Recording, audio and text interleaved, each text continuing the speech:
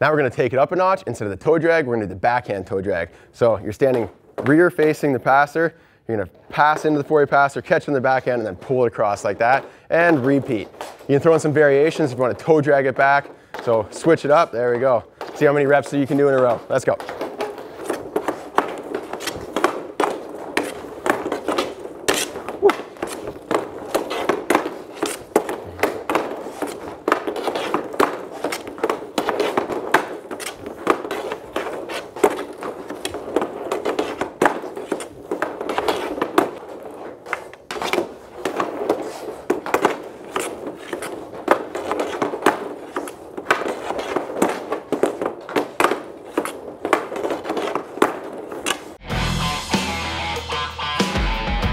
Like I mentioned in the earlier videos, if you want to be really good with the puck, you got to get used to controlling the puck on the forehand, the backhand, the toe, the heel, all sides, forwards and backwards. So there's some great drills to really challenge you in those aspects.